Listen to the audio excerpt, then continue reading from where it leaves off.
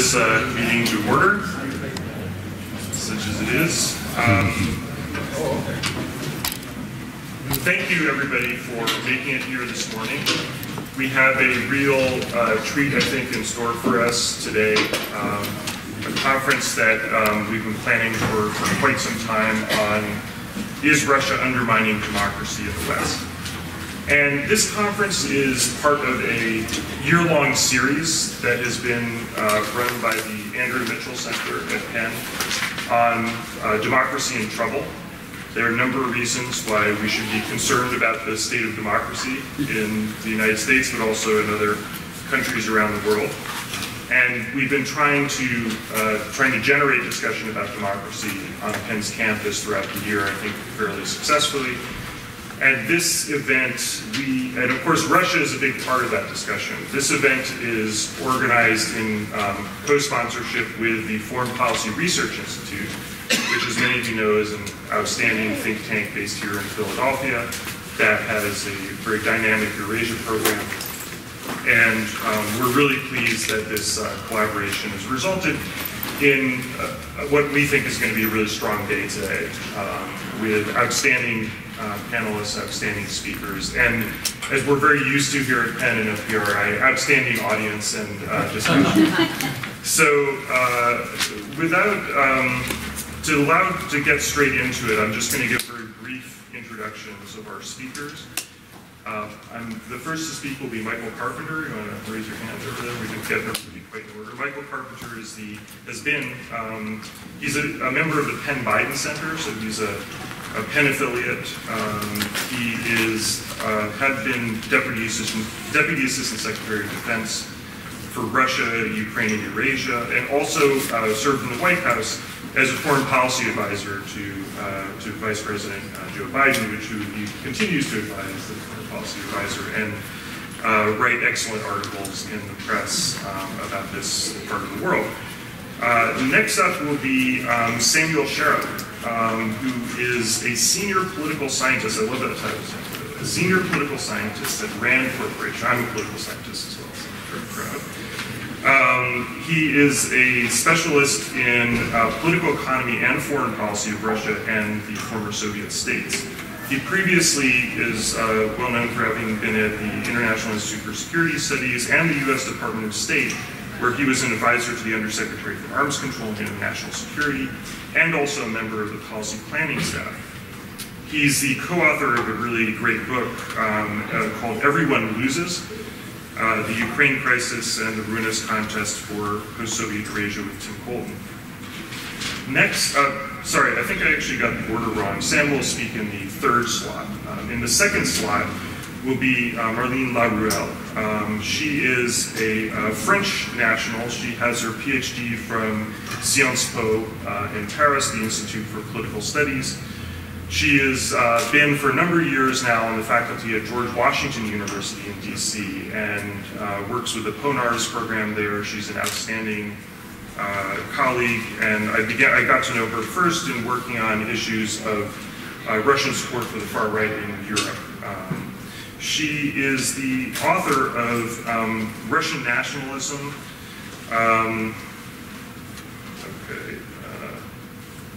Russian Nationalism, Something Doctrines and Political Battlefields. I can't read my own handwriting. And also a recent book on Understanding Russia. She's Research Professor of International Affairs and Director of the Central Asia Program at George Washington University. Finally, Nick Vyosev will speak. He is a professor of national security policy at the U.S. Naval War College in Newport, Rhode Island. Is that correct? That's correct. And there he is the Captain Jerome Levy Chair in economic geography. Okay, in economic geography, and also he's a PhD from St. Anthony's in Britain, and also I can say described on his website in many cases, a Russian American specialist. So with those brief introductions, I just want to say as a general introduction, these are some of the most terrific analysts, most terrific specialists in this area. We've asked them to talk about the question of, is Russia undermining democracy in the West? Because of the format, because we have such a great audience as well, I've asked the speakers to keep their initial remarks to about 10 to 12 minutes so that we can have plenty of time for what is always a very fruitful discussion. Of course, they can spend more time afterwards, answering questions and relating to that. So I will be there. I think I'll sit in the front row during the thing and sort of make wild gesticulations at you when we're getting up to about 10 minutes. If I stand up, then really we're all in trouble. I look forward to your talks, your comments, and then we'll find a way to moderate the discussion afterwards. Thanks so much. Okay, great. Thanks, Mitchell. So I'll start off by maybe framing the context a little bit and giving you my views. I think it's indisputable that Russia is systematically trying to subvert Western liberal democracies. I think it's trying to split the transatlantic alliance, and I think it's trying to undermine what we call the liberal international order. Not so much the trading aspect of the international order, not all of the aspects embedded in the UN Charter, but certainly the democracy promotion and human rights norms aspects of that order that has emerged since the Second World War. Now, to do this, Russia has used a variety of different tools. It has used military force in the case of Ukraine and Georgia, and I do believe very much that it was in large measure because these countries were nascent liberal democracies that were in the process of establishing those institutions and integrating themselves into the Euro-Atlantic community. But it has also used unconventional means.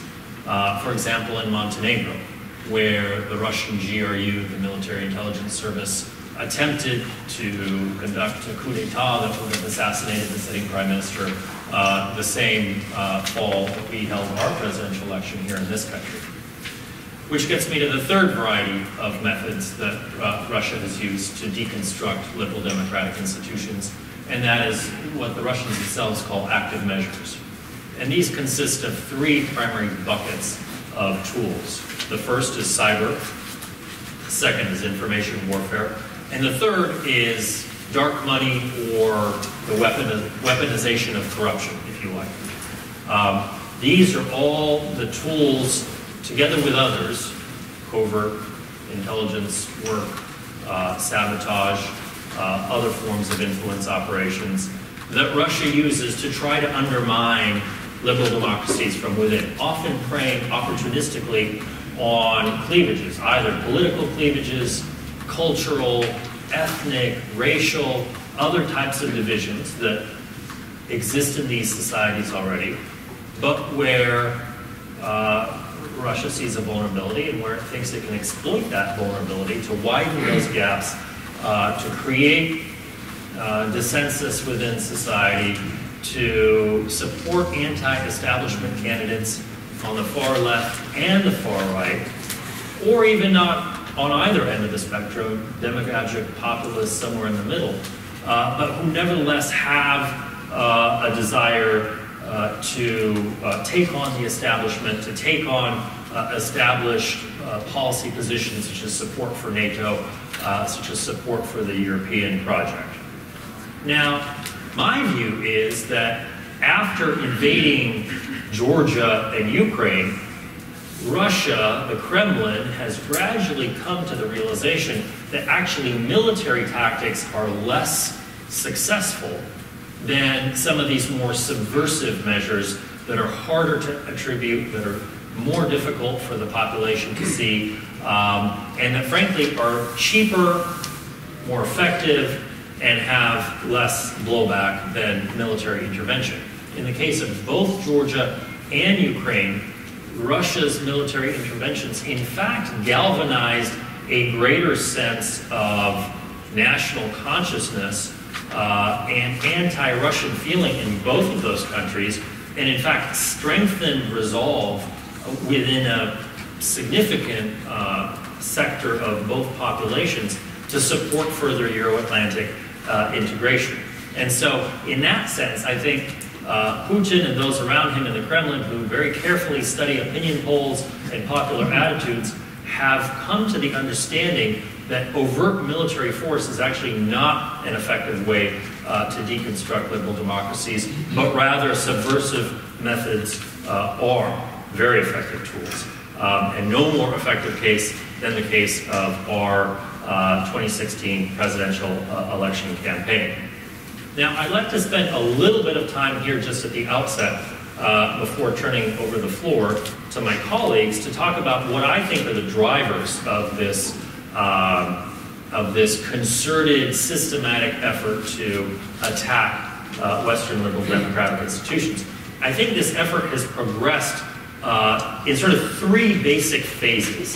The first phase, roughly after Putin came to power, you can think of as an attack on the institutions and norms of liberal democracy in Russia itself.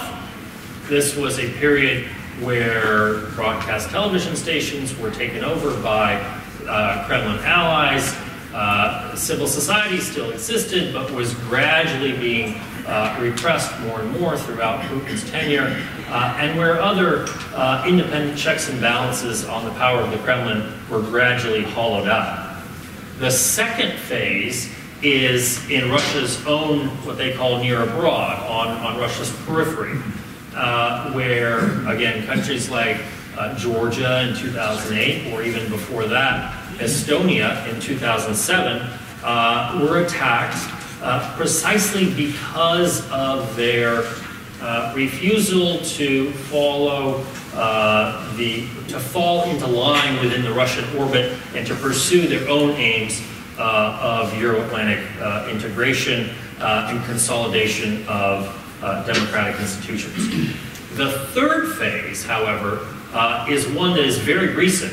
I would submit mostly post-2014. Of course, you can find instances of this before 2014, but post-Crimea, once sort of the glass was broken on the emergency brake, Russia has really decided to take on the West systematically across all domains where it thinks it has an asymmetric advantage. And it has done so across the Western democratic world.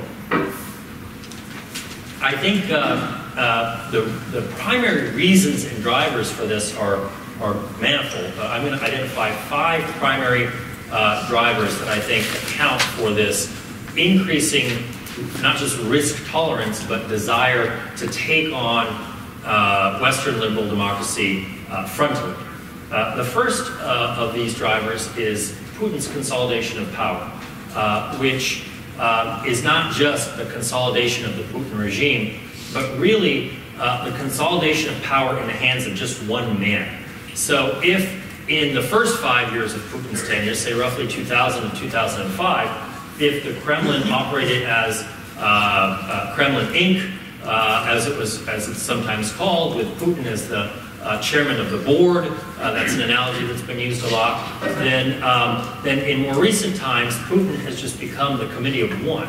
He is the sole decider. There's no one else in the Russian elite who, there are some who can whisper in his ear, but there is no one else who can really challenge his authority on any decision-making aspect. And so whereas in an earlier period you might have had oligarchs or other people with vested interests in maintaining more cordial relations with the West, with this consolidation of power, those constituencies may still be there, but they're no longer influential and they don't have a voice, or at least are not able to influence Putin's decisions. The second major driver, I think, is also a reconfiguration of power resources and the balance of power as it is perceived in Moscow. And what accounts for this is the oil boom of the 2000s, where the Russian economy grew at an enormous rate thanks to oil prices that really skyrocketed from about $25 a barrel to all the way up to $140 a barrel. And at the same time, you have in 2007-8 a financial crisis in the West that really convinced those in the Kremlin who may have earlier thought that the West was sort of this omnipotent, invincible force, that Western democracies were actually very fragile and vulnerable. The third factor is the sort of the fear of color revolutions and the fear of how liberal democratic norms could undo the legitimacy of the Putin regime itself, which is, of course, is a factor that has always been there, but especially after the so-called winter of discontent, the protests against the Putin regime in 2011, 2012, I think this really shook Putin to the core in a way that the Arab Spring and earlier protests in Georgia, the Rose Revolution, the Orange Revolution, didn't, of course those were concerns, but when it came home to roost, that liberal democratic norms were being invoked against the Putin regime, transparency, anti-corruption, and the rest of it, there was a concerted effort by Putin, who at the time was nominally not in charge, prime minister, that when he came back, things were going to change, no more playing nice with the West. Fourth driver, and I know I have only about a minute left, so I'm going to have two more drivers I'm going to cover, and then I'll save the rest of the discussion for later. Fourth factor is what's called the Gerasimov doctrine, which is, I think it's inappropriately attributed to Gerasimov. I think it's the Putin doctrine, actually, and not Gerasimov's. And I think too much has been made of, for those of you who are familiar with this concept, of the hybrid warfare aspects of this doctrine. I don't think that's what's novel. Russia has used what we call hybrid or unconventional tactics for decades and decades, and the Soviet Union did before the current Russian state existed. But what's new is a shift from a sort of a mobilization model or paradigm of war, where you engage in sort of preparation in the early stages before there's a conflict, and then you ramp up mobilization resources until you get to a full-fledged conflict. That model was discarded, completely thrown out the window, and was replaced with a model of continuous political warfare as a necessary must for the Kremlin in confronting the West. And not, of course, in every domain, because Russia faces a disadvantage in conventional military capabilities.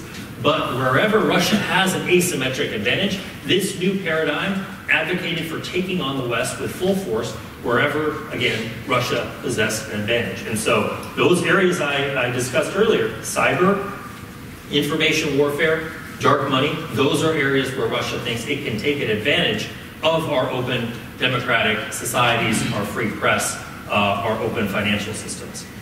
Finally, the fifth driver, I think, is that just simply the advent of new technologies.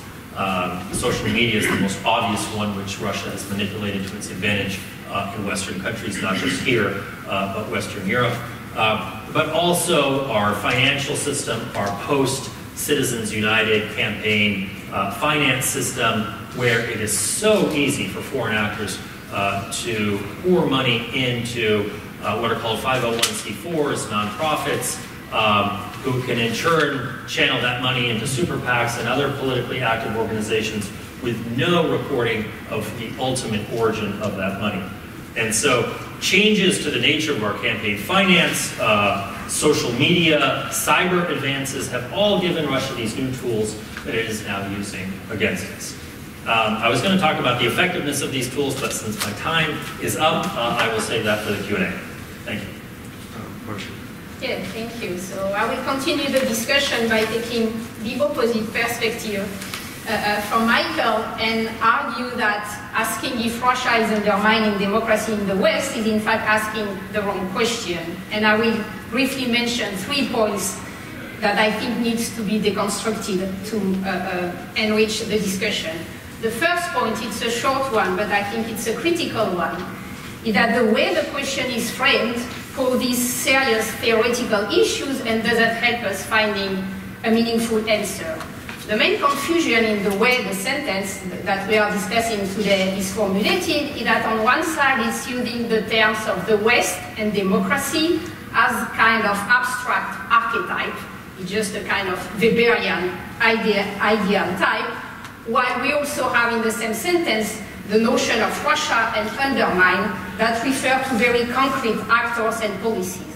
And I think this creates a confusion of analytical levels where Russia's actions are identifiable, but democracy remains an abstract notion and rooted in any particular context. And I think that if we stop thinking about democracy as something abstract, but we look in concrete way, the way democracy in the West are working, not in theory, but in practice, then the place of Russia in it appear in a largely different way.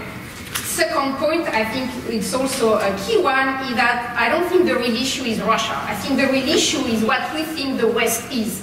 And what is the discrepancy between this kind of abstract West and democracy that we dream to have, and the real West and the real democracy that we have in concrete terms. So if we are not able to include the real West in the discussion, we are kind of distorting the parameter of our discussion, and that gives the impression that Russia is acting in a vacuum rather than in interaction with the rest of the world. But Russia hasn't been undermining democracy. It's not something written in the trajectory, in the DNA of the Putin regime. It's the result of 3 decades of interaction between Russia and the world, and in particularly the West, and from mutual interpretation and misinterpretation. So if we think the West as something, the Western system or the liberal order as a kind of absolute normativity and kind of correctness, then yes, Russia is guilty.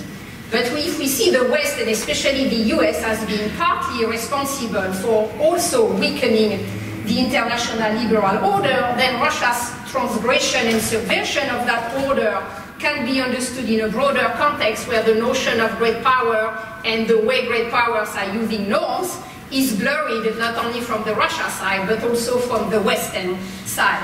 And I think that on that, we, the West, have co-created the Russia that we have now. And so if there is any hope to transform Russia, it will also mean transforming ourselves and the way this so-called liberal order is functioning. My third point is that the way the question is framed, and I think that's a key element, is kind of positing the West as the passive actor, the West as the victim. Like if there was no agency in the West that were really undermining the democracy. And I think that the key issue is that democracy is undermined in the West by Western actors. And the relationship of these Western actors to Russia is a secondary element. Russia is an echo chamber, not a driver of what is happening in the West. The trust in representative institutions, in government, in traditional media, it's not a product of Russia, it's a product of our own society. The fact that social media are changing the way people interpret the legitimacy of institutional voices is coming from our own society. The role that Facebook, YouTube are playing in changing the way people frame the world, it's a product of our society, of the Silicon Valley. It's not a product of Russia. The rise of illiberal movement in Europe is grassroots. It's based on deep domestic reasons that have nothing to do with Russia. The Brexit is not a product of Russia. The electoral success of Marine Le Pen or Matteo Salvini are not a product of Russia. We don't,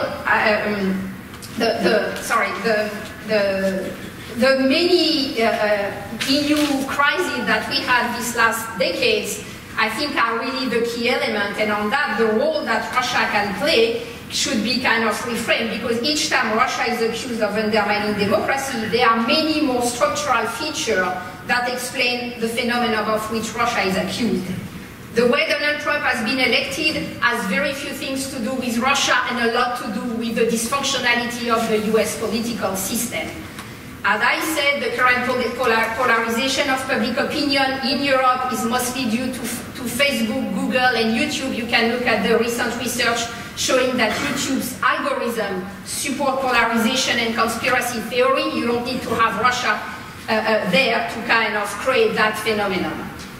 That's right. If you think that Russia, I mean, the idea that Russian media, by heavily promoting illiberal figure and movement, contribute to create that, I think it's a kind of magic thinking. It's not because Russian media are reporting on something that they are creating these things. Another also kind of example of false reasoning that we have in this kind of triangulation. It's not because European far-right are, for example, supporting the Yellow Vest protest in France, and that these far-right people are pro-Russian, that it means that Russia organized the protest, right? So this triangulation doesn't work. It's a fallacy in what we, to use a rhetorical vocabulary. Last point that I wanted to say is that the Russian media ability to change public opinion in other countries remains to be demonstrated. We don't have scholarly evidence of that. What we have is an analysis of the tools Russia has been using and its intentionality in changing the framing, but we don't have any proof that Russian media can change the European public opinion. What we know is that Russian media are watched mostly by people who are already no more mainstream people, but already belong to kind of marginalized far-right, mostly partly far-left groups.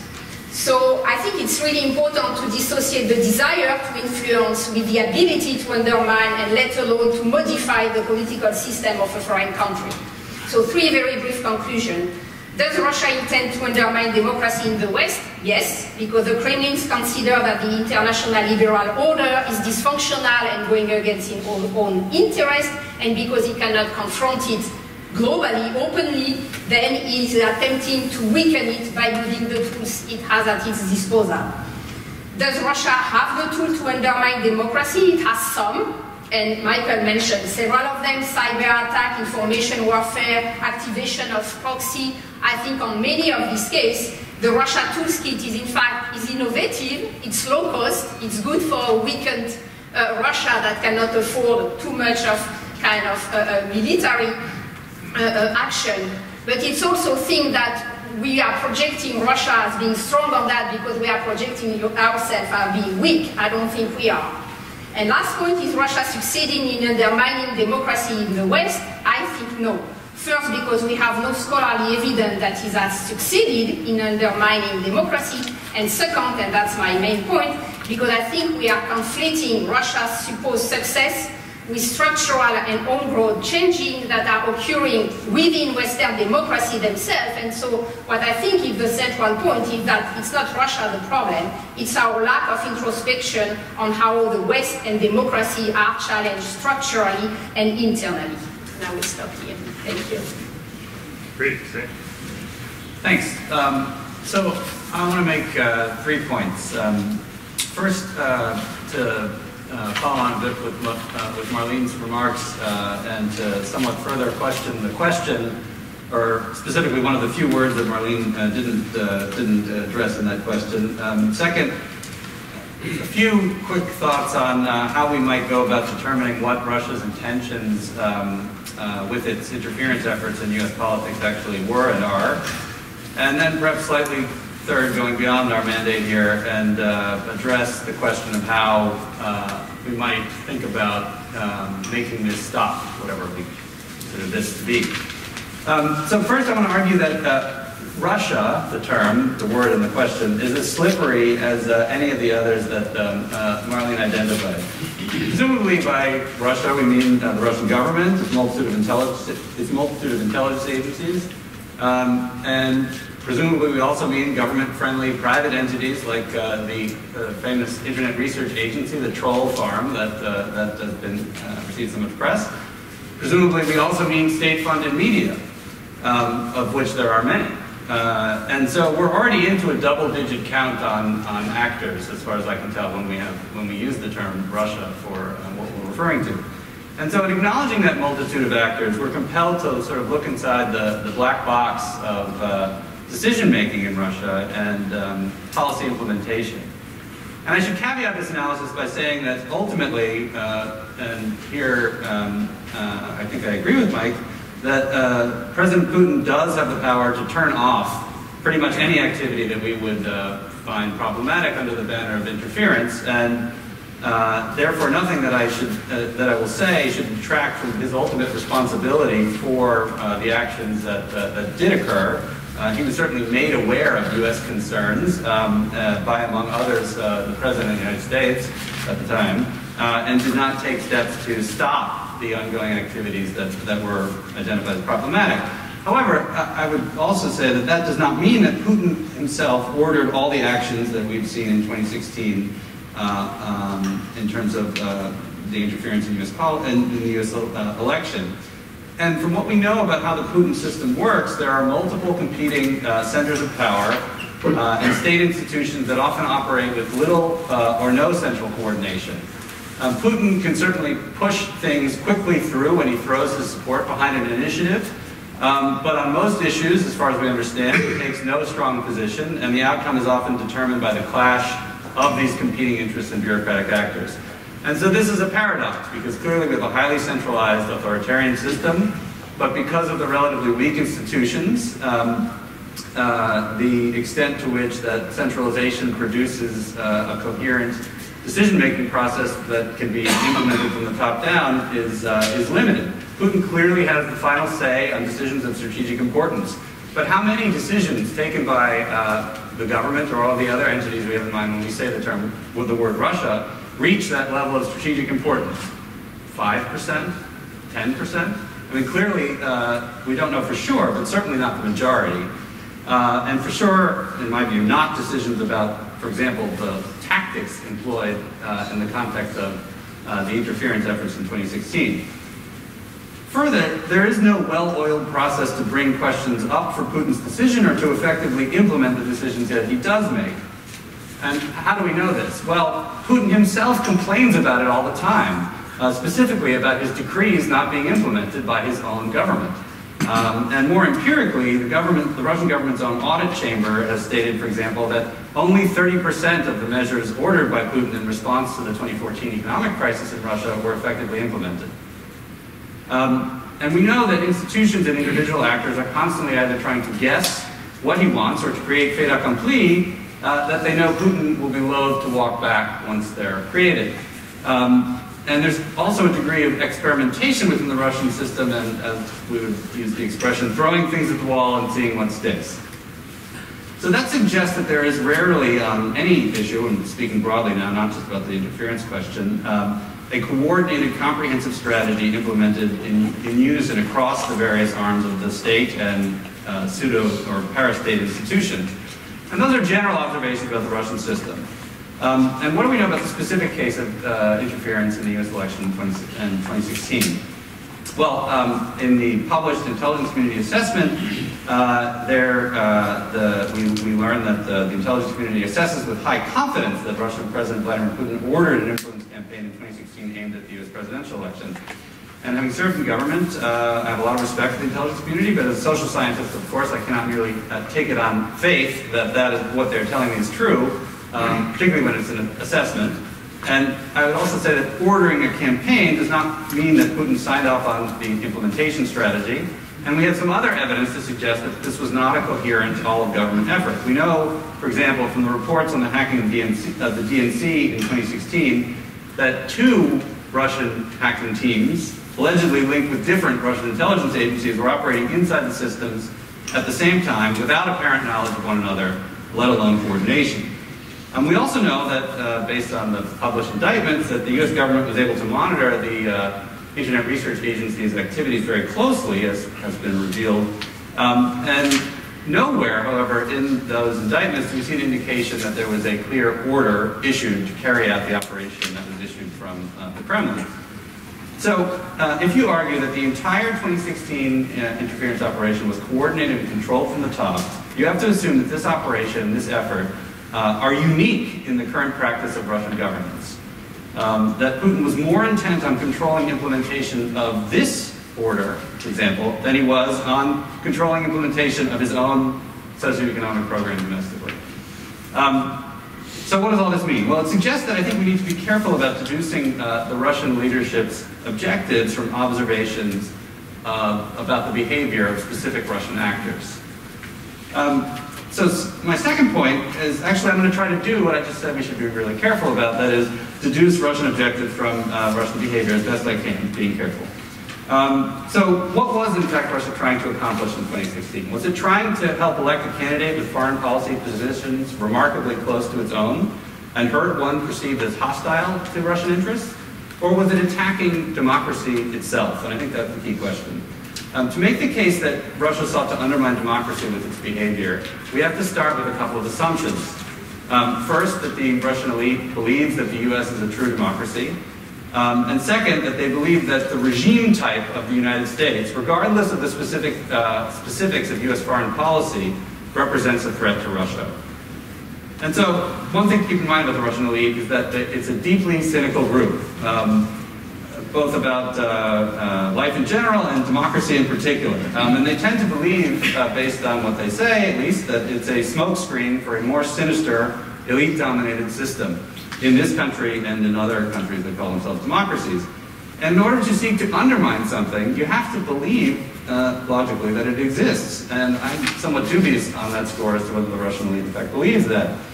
Second, if it is in fact democracy per se that is the problem, presumably Russia would be attacking democratic institutions globally. For example, in the world's largest democracy, India. But we do not see Russian interference efforts there. In terms of what we know about Russian behavior in 2016, can we see signs that Moscow is trying to do things above and beyond affecting the outcome of an election to skew it in a way that was favorable to its interests?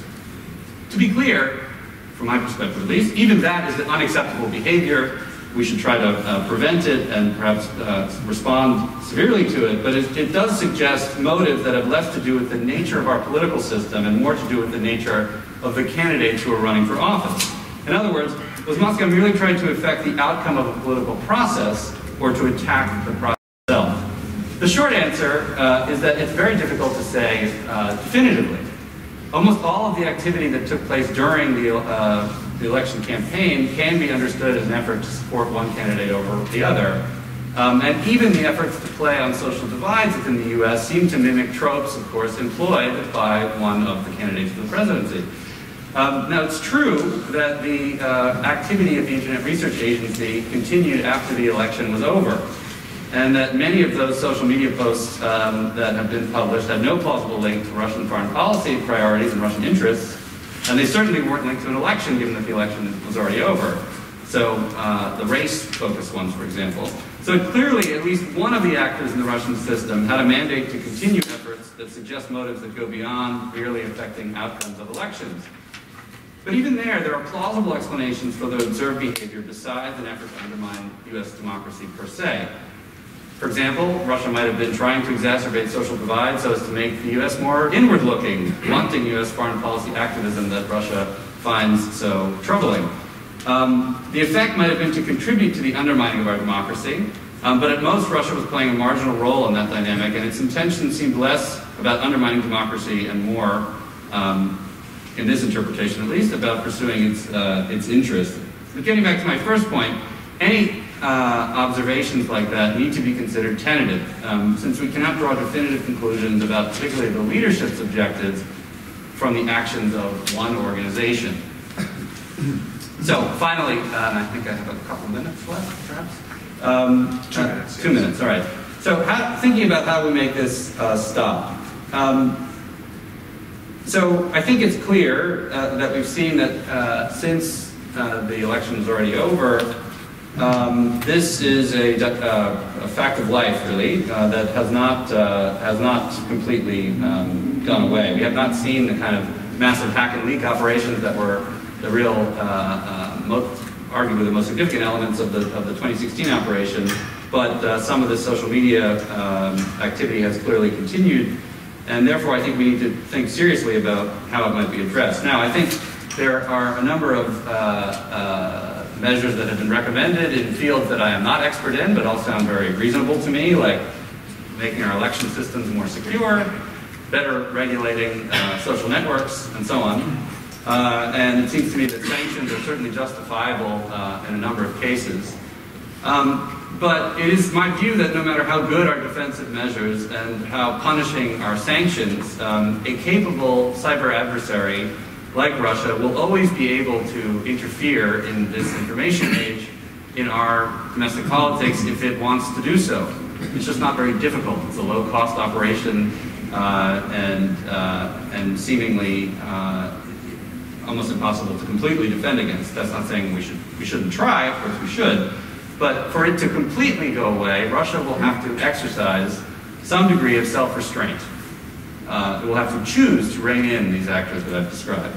And the question then becomes, how do we get it to do so? I think it's pretty clear that we're going to eventually have to get to a point where we have mutual, where we negotiate rules of the road for mutual self-restraint in this arena, and be willing to give something in order to get something. We know from press reporting that Russia has sought such a negotiation on rules of the road, And perhaps understandably, there was no interest on this side of the relationship for that kind of a discussion in 2017. But I think eventually we're going to have to return to that question if we want to ensure that that these kinds of episodes that have occurred in 2016 and beyond do not reoccur in the future.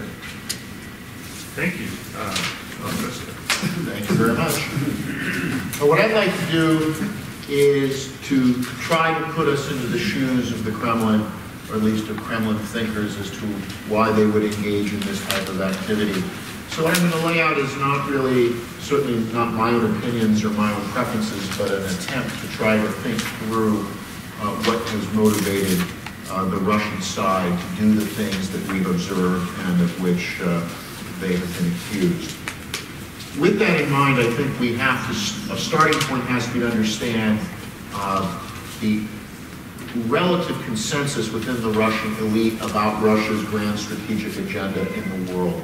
And that is a Russia that is an agenda-setting power, that has influence in what happens in world affairs, is not ignored or marginalized. Consistently, the idea that Russia has some sort of special status within the greater Eurasian space to organize that as its zone of privileged interests, that it has this role of global involvement. And finally, if Russia sees itself as an agenda setter, it also rejects agenda taking. That is, it doesn't want other powers, starting with the United States, to be able to critique, interfere in, set rules for how Russia ought to govern itself either internally or externally. So that's the starting point of the Russian leadership. They view the international system in zero-sum terms. There are winners, there are losers, there are agenda takers and agenda setters. You are either imposing an agenda or an agenda is being imposed on you. It's a different view, certainly, than the view in the Euro-Atlantic community of the type of international order that we want, but that's a reality that we have to accept. With that in mind, the way that the Kremlin looks at the world, that looks at other countries, I would argue that the form of government in other countries is not the starting point for evaluating its relationship. It is whether or not a country, a partner, an adversary, facilitates or retards the Russian strategic agenda. Right now, it happens that a majority of the countries, the leading countries that resist the Russian agenda, happen to be liberal democracies, while a number of the countries which enhance the Russian agenda happen to be authoritarian. I would argue that there's a bit of a chicken and egg issue here, that it is the sense to which governments are supportive of the Russian agenda, which is the Kremlin's key metric, less about how they are governed, although there are issues that liberal democracies may bring to the table. So the question, as we're evaluating for the day, is Russia undermining liberal democracies for the sake of undermining liberal democracies, or is it trying to strike at governments and interests in countries that happen to be democracies, or some mix of the two? And I think the more that we can bring some clarity to that question, it helps us to be able not only to understand the problem, but then to get at possible solutions.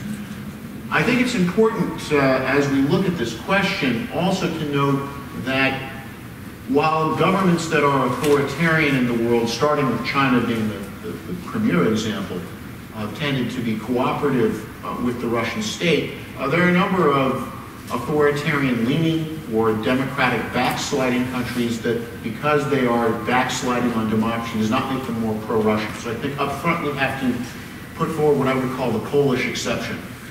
Poland over the last 5 years has seen massive backsliding in terms of its commitment to democracy and to liberal values. At the same time, Poland has become more anti-Russian. The fact that Poland is more authoritarian today does not make it more Kremlin-friendly, nor does the Kremlin look at the current law and justice administration in Poland and say, well, because it is less democratic and less liberal, it therefore is more friendly to Russia. In fact, Russia had a better relationship with Poland under the Tusk administration when it was more liberal and more democratic. So Russia doesn't automatically see the authoritarian governments are necessarily friendlier to Russia. Again, they start from this concept of the interests. Similarly, to the extent that there's been democratic backsliding in Georgia and Ukraine, that has not made either of those countries more pro-Russian. The extent to which President Poroshenko in the last year and a half has moved in some increasingly authoritarian tendencies has not led to any reconciliation with Russia. When Georgia has its ups and downs with democratic values, Georgia remains pretty committed to leaving the Russian orbit. And I think it's important to put these exceptions out front, otherwise we can fall into a simplistic narrative of axis of democracies and axis of authoritarians. There are authoritarian states that Russia does not like. Similarly, there are democratic states that Russia gets along quite well with, although as we're going to see, and as Sam already alluded to, these tend to be democracies in the non-Western world, which is why the title of this conference, this geographic focus of the conference, is important. Because the track record is that Russia does not appear to be interfering in non-Western democracies.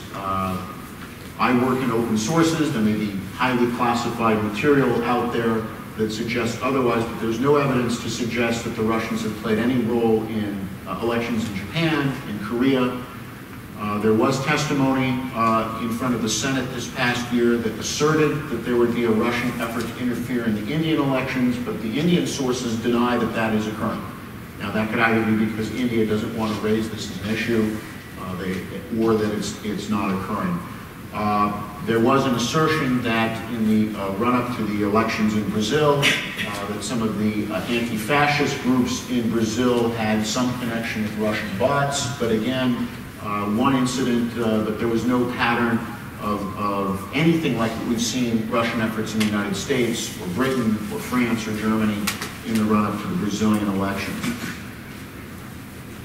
And so, is there a reason for this? I would argue that non-Western democracies tend not to view democracy as universal. They usually see their forms of government as sui generis to their own particular society. They don't export their model.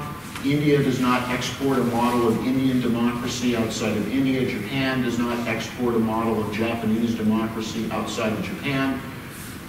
These countries tend not to assess their relationship with Russia or with other countries based on whether or not they share common political values. They tend to conduct their affairs with Russia on much more realist considerations of trade, economic advantage, security, balancing, and the like.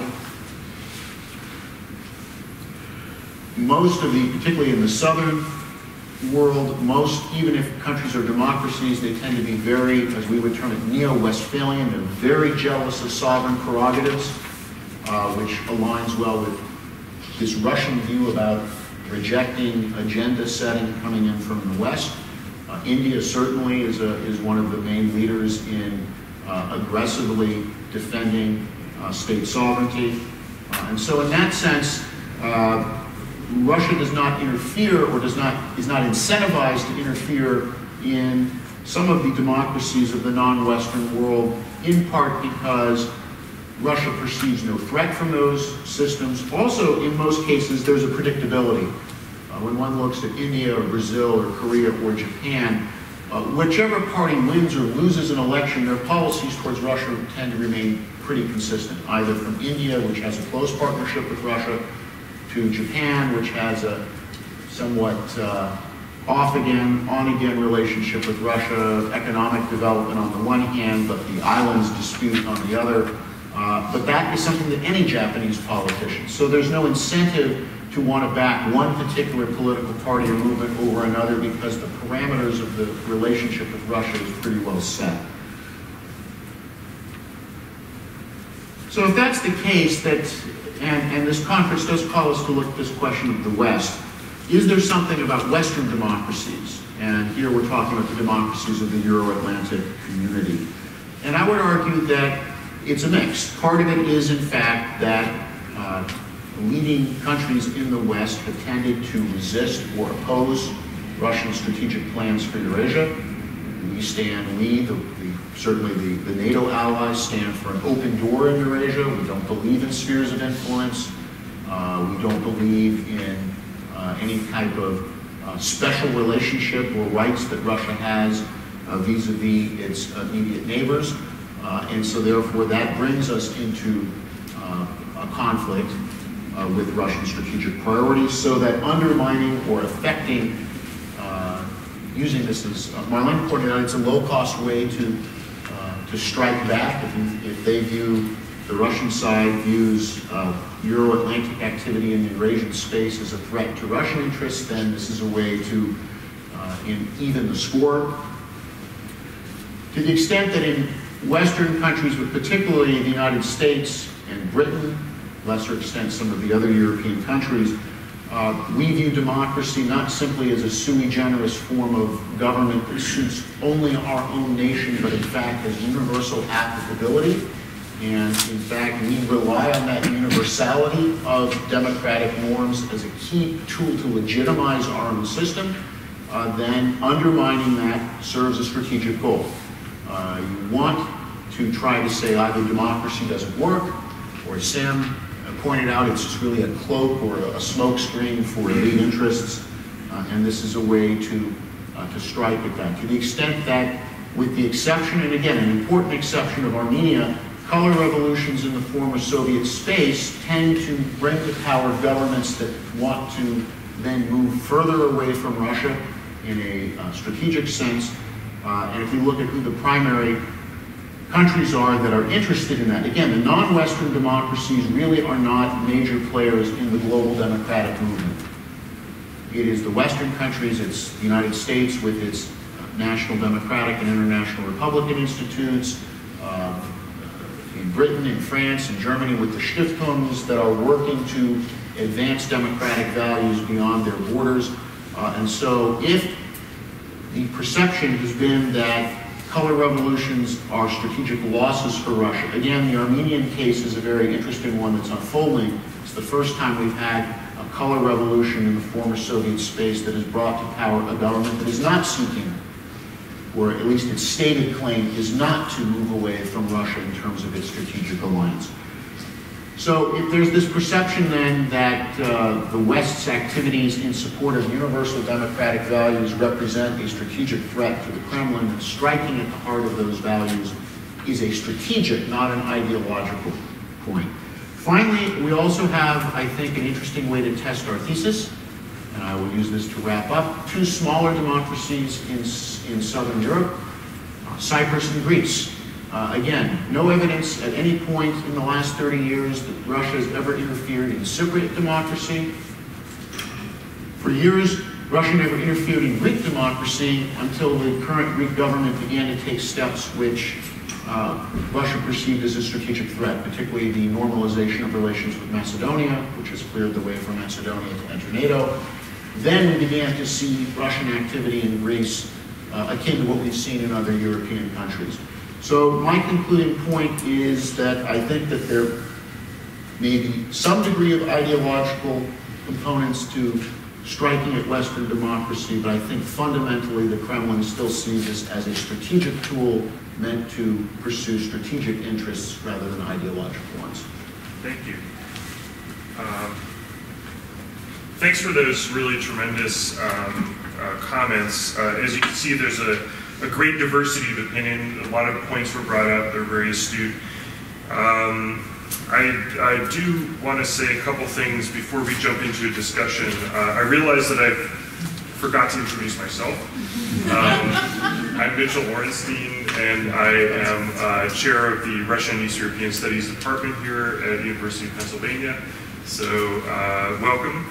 And I should also mention that my department is also co-sponsoring this fine event today. In particular, I believe that we're co-sponsoring the lunch, which is sort of on the program as a lunch break. But in fact, as far as I know, we're expecting to have a buffet lunch here served at 11:30. And I'm going to be waiting with bated breath throughout the discussion to see if that actually happens. But I do anticipate that, and you should too. I would like to, at this point, just begin question and answers. There were a lot of great perspectives here. It's great that we have really diverse and interesting views on the panel, and I'm sure we do in the audience as well, so don't hold back, ask some questions. In the back, and we'll wait for a microphone to reach you. That is both for the reason of so that everybody in the room can hear you, but also because we are recording this, and we probably will post a podcast or something. So. Okay, my question is for Mr. Carpenter. You said in a McClatchy article in 2017 that Russia's social media activities in the 2016 election were aided by U.S. individuals. Do you still stand by that conclusion? I do. I think that of course, we're going to learn a lot more post-Mueller report, which is likely to be imminent. So I think, at this point, it's a little premature to go into this until we have all the data at our fingertips. But I am convinced that specifically the micro-targeting aspect of Russian disinformation in the 2016 campaign was aided and abetted by people on the ground here. There's now news that polling data was passed, proprietary polling data was passed from the Trump campaign via what, for all intents and purposes, is a Russian intelligence agent, Konstantin Kalinick. He's noted in the Mueller indictments as having ties to Russian intelligence. Well, in my view, and I didn't work on this issue of government, so I'm not speaking from any kind of insider perspective, but when the US government says someone has ties to Russian intelligence, they are effectively a Russian intelligence agent. And so why would he be passing or privy to proprietary campaign polling data unless that was for some purpose? And then, of course, the New York Times has reported that data was in turn passed to two Ukrainian oligarchs, Rinat Akhmetov and Sephi Lvochkin. I don't know what intrinsic interest they could possibly have in insider U.S. polling data unless they, too, were conduits passing that on to folks in Russia who would then use that information in order to be able to micro-target. So I stand by that statement very much. Yes, gentleman on the side.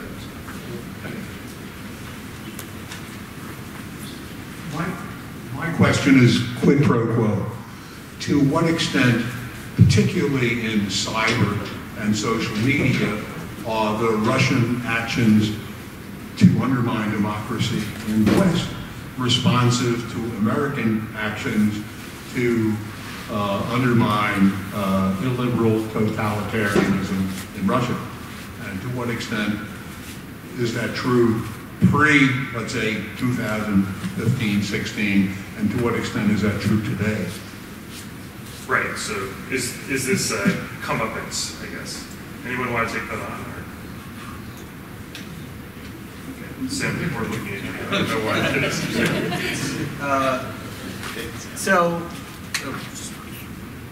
Yes, John. I think I would reframe the question. I think we get into a trap if we start looking at this in terms of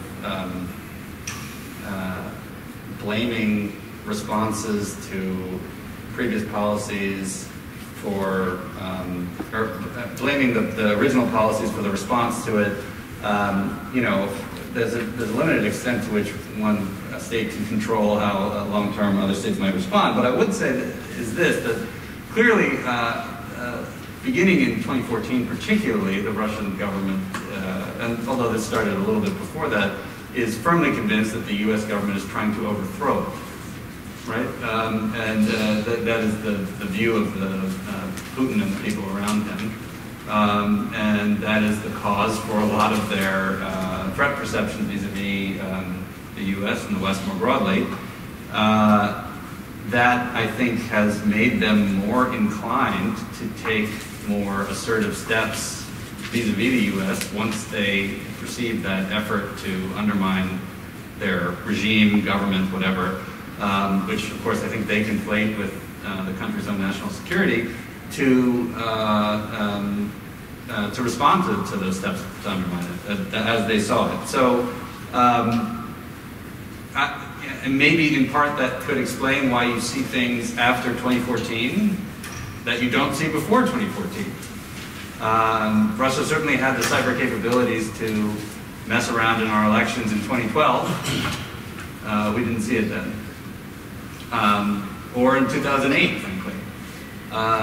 So I think the fact that it did begin after this broader breakdown in relations, and not just the breakdown in relations, but also the significantly escalated confrontation between the U.S. and Russia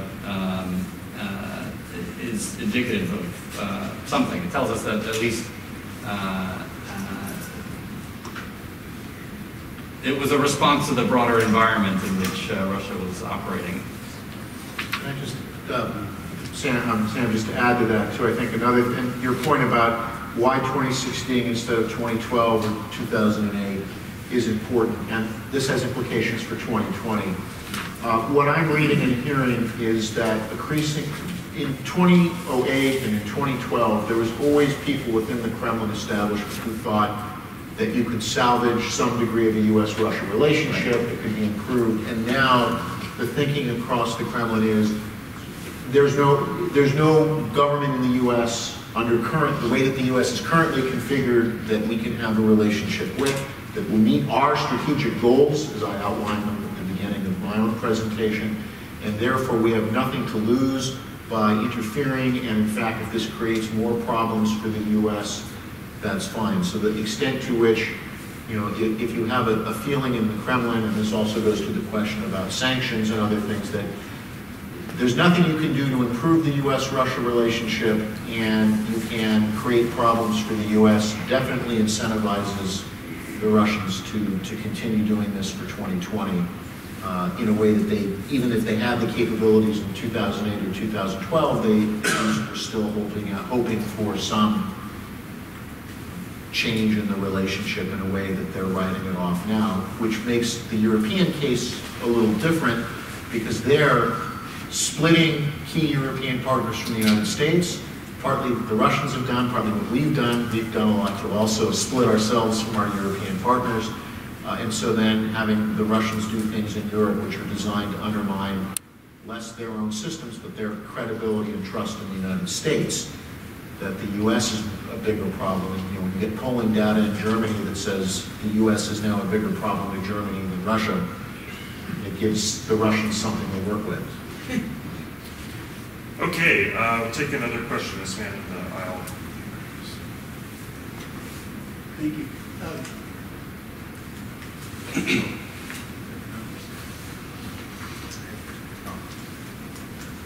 You died? The mic died. Is it worth you need to turn yours off with the... Oh, is that true? Yeah. That is the other way around. So if you don't want to hear questions, Sam,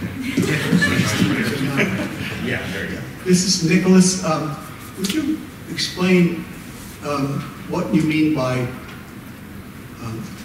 what people mean by the color revolution and why that's, how do you get to be called the color revolution and why is Armenia an example of that?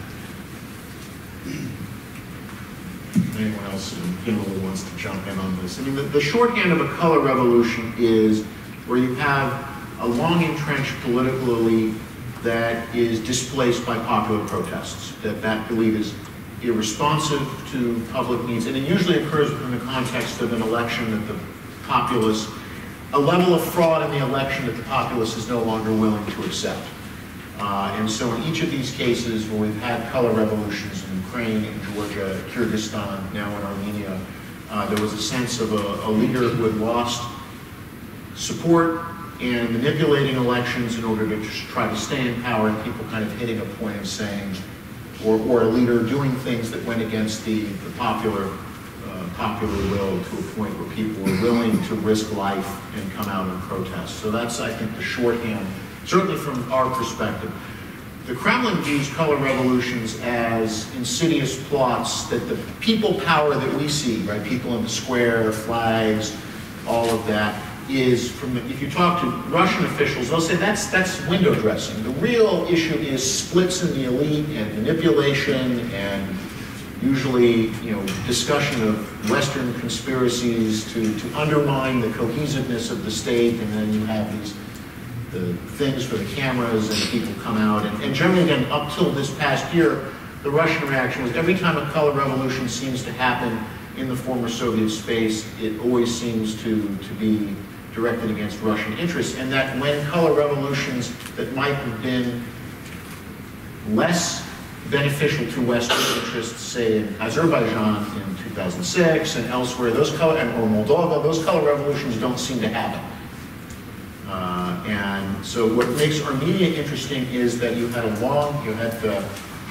Sarkisian, essentially a younger generation of Armenians tired of corruption and stagnation in the political class, saying we don't want this leadership still in there, and a new younger leadership being brought under the backs of popular uprising, but that younger leadership is not necessarily inclined to change Armenia's relationship with Russia. They're trying to negotiate how can we have a new, more democratic Armenian government that can still retain its relationship with Russia. That's why I think it's an interesting exception to look at. Because that will upend this narrative that color revolutions automatically, in the former Soviet space, automatically change the geopolitical orientation of the country. So who applies the name color? Do they pick a color? Well, I mean, this came out. I mean, the first quote-unquote color revolution was the one in Serbia in 2000, and it was because people either chose, there was a color of a political party, or in the case of Georgia, it was the use of the rose. So it was less that it was a color, it was a flower, but because rose can be both a flower and a color. In Ukraine, Yushchenko's movement had orange as its political color, and so it took that. The attempt in Russia in 2011 of protests, and this goes back to Sam's point about the paranoia of the Putin government that the United States is out to get it. I mean, you had the movement in 2011, the white ribbons, to protest election fraud. So, and in Lebanon, it was cedar. And again, that was more the tree, but because cedar can also be and then we applied the shorthand of color revolutions, because each of these movements has either a plant or a color associated with it. Or something, some other thing. Or something, that's how we get can I just follow up on one point there, which is that, I mean, I have noted the same sort of thing, that the Armenian episode looked like, that it wasn't they were going to break with Russia. But the reason for me was very simple, is Nagorno-Karabakh, right? Is that Armenia has, and it's probably well known within Armenian society, they have such a level of dependency on Russia to guarantee their continued hold over Nagorno-Karabakh, that even a democratic revolution in that country was not going to actually break with Russia simply for national security reasons. Is that your opinion as well? To some extent, I think that dependency, Armenian security dependency on Russia is there. Also because the sense that the United States would not pivot quickly to replace that. We were not going to be in a position to offer those kinds of guarantees to the Armenians. And so I think that, and again, it kind of points to that sometimes it's not ideology, it's security. Again, as a realist, I always look for the power politics issue rather than the ideology. Before we just, because I have a difference of opinion, let me express it on this. I fundamentally disagree. I think Pashinyan's revolution is going to be very interesting to see how it plays out precisely for the reasons that have been identified. But I would be shocked if Armenia is somehow, and I think it's very unlikely, but if somehow this regime is able to now deal with kleptocracy and establish a true liberal democracy. If Russia stands by with its military base in Gurmi and all the leverage that it has over that country and does nothing, I will be shocked. Because fundamentally, I think we're missing the point. The semantics here are wrong. It's not ideology that Russia is concerned about. It's the threat to its system of governance, which is based on corrupt, kleptocratic authoritarianism. That's why liberal democratic institutions are a threat to Russia. Okay, so no, it's not just balance of power, realism, and the accumulation of forces in different countries. It is fundamentally this normative driver as well, which is a challenge to the Russian ruling class. And so if Pashinyan is able to do the almost impossible, I mean, Armenian business is about as corrupt as any country in the world, and all Armenian oligarchs are dependent on ties to Russia, literally all. If he's able to reform that system, I think that'll be a pretext for the Kremlin to go in and shake things up. Now, if he is able to have a democratic transfer of power, as he has had from the previous president, Serge Sarkisyan, now to Nikol Pashinyan, but the system remains corrupt, as it has been for decades, then no change. Then Putin doesn't need, he fears nothing. Because he has a military base in Gyumri, because he has the leverage over Nagorno-Karabakh, as was mentioned by Mitch. I'm going to recognize Claire. Do you still have your hand up? Or My topic was exactly this one, so it's a good follow-up that what Mike was just getting at. I wanted to hear more about the relationship between ideology and corruption.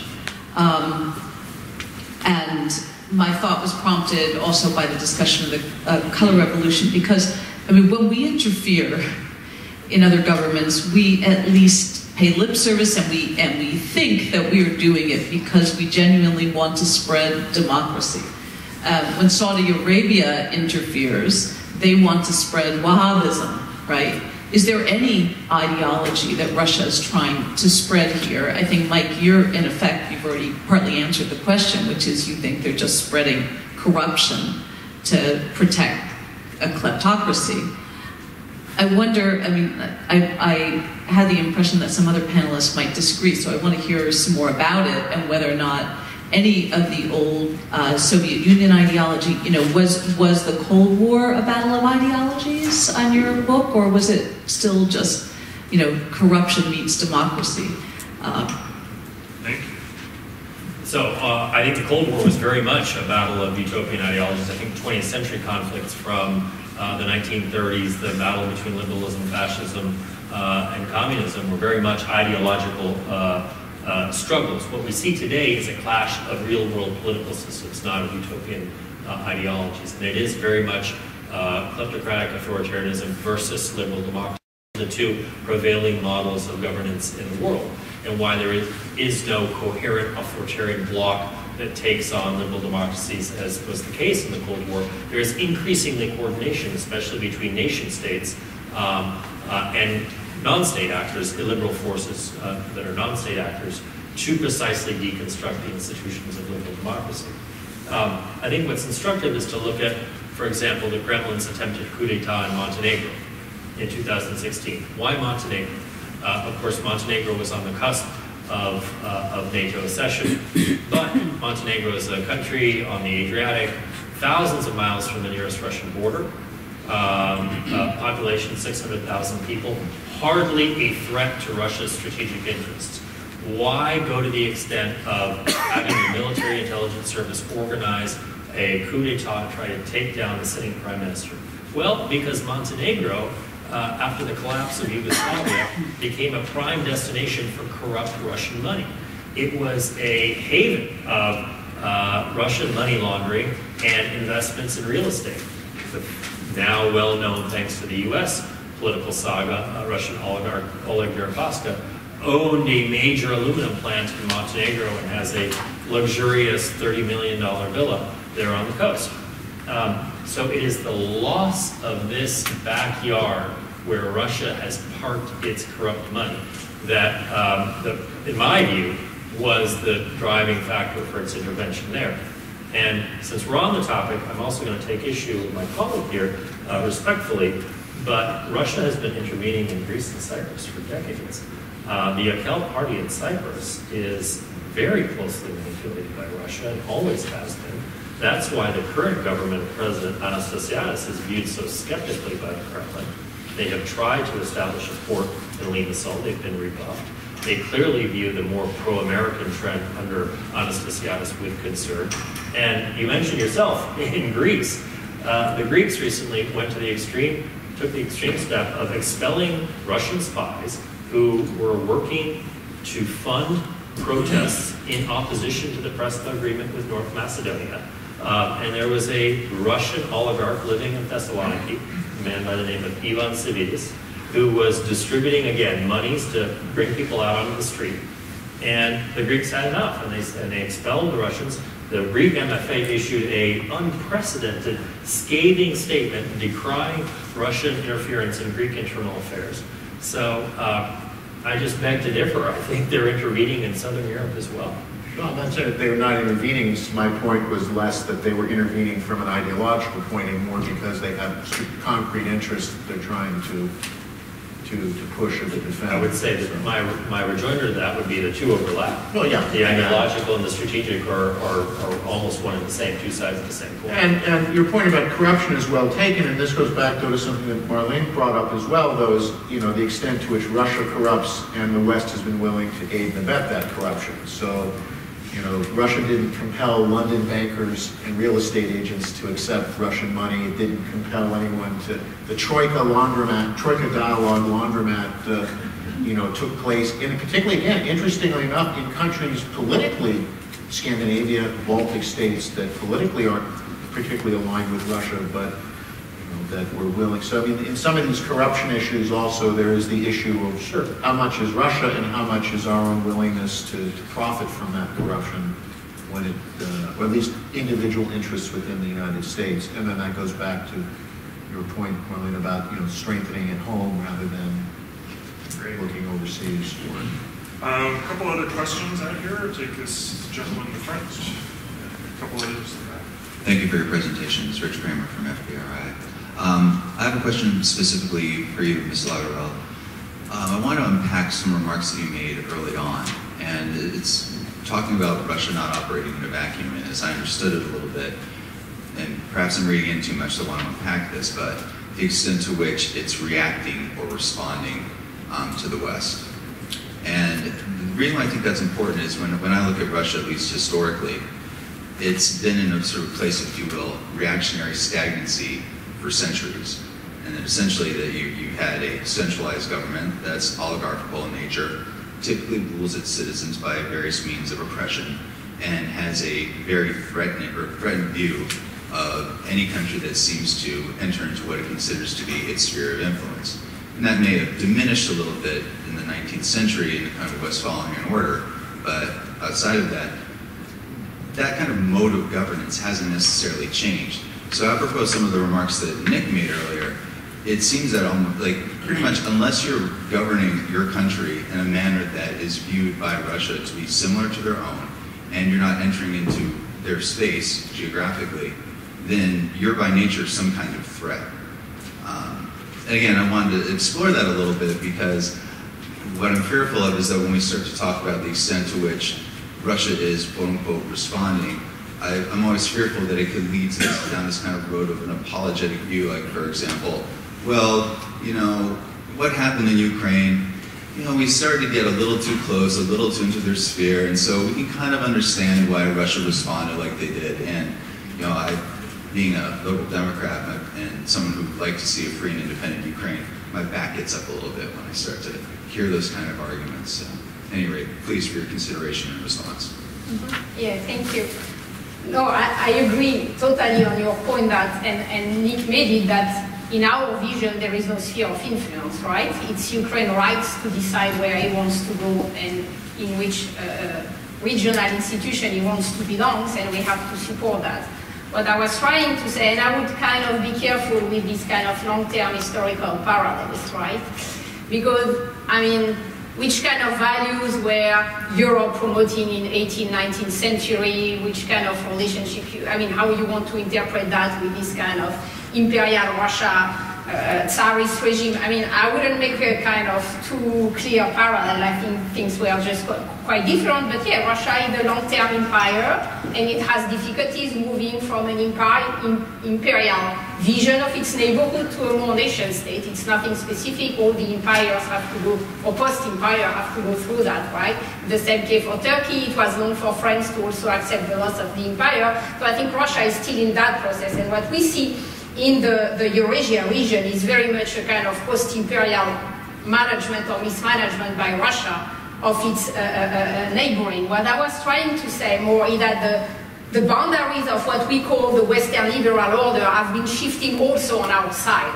right? It's not a way to apologize for what Russia is doing or to say that we have to apologize toward Russia, but we also have, I think, to put ourselves into the picture and recognize, well, that the invasion of Iraq, that the presence in Afghanistan and the kind of shifting narrative from the US between, for example, fighting against Taliban and then recognizing that, well, we failed, so we have to negotiate with them, that the policy of regime change openly formulated toward Iran, for example, today, that we were ambiguous on, you know, the eastward extension of NATO. I mean, there have been several elements coming from the West that have been shifting the liberal order from inside and making the kind of boundaries fluctuating. And I think Russia is playing on that, because suddenly Russia is also not understanding exactly what are the rules of the game. And as Nick said, Russia wants to be also an agenda setter and not only kind of receiving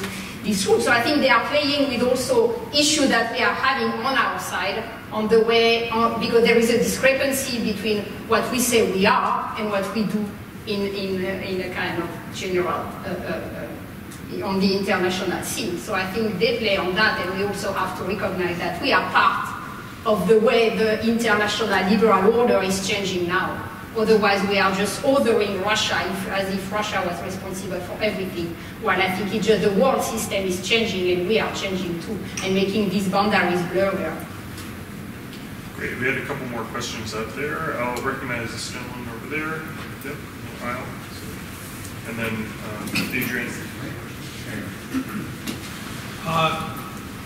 We've been talking, or you've been talking a lot about the strategic versus the ideological interest. And if you go back to the election of 2016, are we talking about one or the other, or a combination? Was the Russian interference, which has thrown the United States in an uproar for 2 years, to actually support President Trump because Russia felt they had a strategic interest in supporting President Trump and opposing Secretary Clinton? Or was it just to screw with our democracy? And they really didn't care who won? Because the outcome is, I'm not sure they're better off now than they were then. So I'll go ahead and take a crack at that. You know, my view very much is that the Russian operation 2016 did not expect to see success. I think their goal was to pump up both, not extremes, but both sides, well, far sides of the political spectrum, yes. So Bernie Sanders was supported by Russian trolls and bots, just as Donald Trump was. Clearly, I think they wanted to take down Hillary Clinton. That's obvious from what we know from the intelligence community's assessment.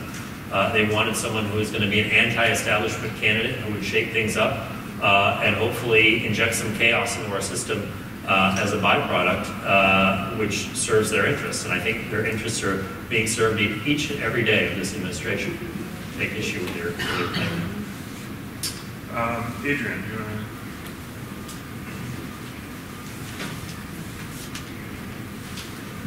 Adrian Basora, FPRI. First of all, I think it's an outstanding panel, and I'll stand up so I can see you well. You've come at it from 4 quite different perspectives. What I draw, part of it but there are a lot of common themes despite that. You're saying, all of you have said, of course Russia is working systematically, or working substantially, perhaps not as systematically as others, in this case of Sam, but still working very actively to undermine democracy in the Western, call it transatlantic community. So you're all united on that. So there's been a considerable debate. Oh, is it because they want to destroy democracy, or is it because they want to enhance their position in the world, if only by weakening our position in the world? It's clearly both.